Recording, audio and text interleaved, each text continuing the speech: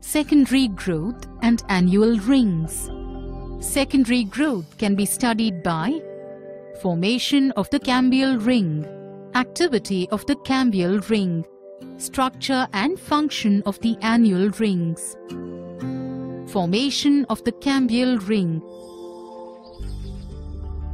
A cross-section of a young dicot stem shows that an intrafascicular cambium consisting of radial rows of thin-walled, roughly rectangular cells present in between the phloem and xylem tissue.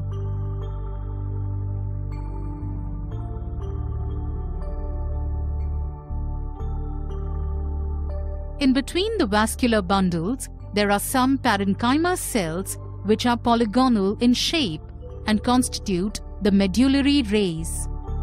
As the dicot plant grows and matures, some of the medullary ray cells, mostly in line with the intrafascicular cambium, become meristematic and divide to form a strip of interfascicular cambium. This interfascicular cambium joins the intrafascicular cambium on both the sides and forms a complete ring of vascular cambium called the cambial ring. Now let us understand the activity of this cambial ring. A cross-section of a dicot plant shows the cambial ring. For an easy and quick understanding, let us look at the simplified view of this stem. With maturity, the active cambial ring gives off new cells both externally and internally. The external cells get modified and differentiate to constitute the secondary phloem, while the new cells on the inner side of the cambium are modified into secondary xylem.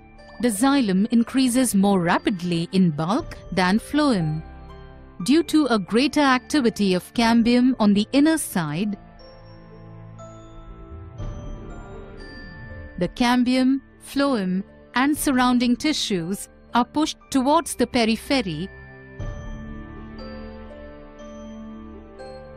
and primary and secondary phloem of the earlier years get crushed.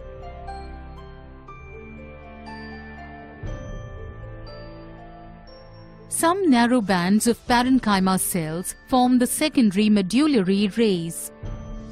This is how the dicot stem has grown in diameter. Secondary growth is the growth occurring due to cambial activity, where the stem increases in girth or thickness.